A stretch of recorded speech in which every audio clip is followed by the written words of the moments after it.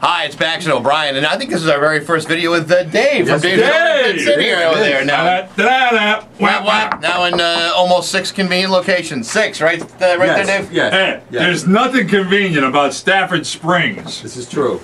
Tomorrow Stafford. Tomorrow on the show, Fitzy from TinyNews.com. I'm pretty sure we'll talk football with Fitzy, maybe some baseball and whatnot. Do you have an urge to talk about your dog's gas when you're on camera?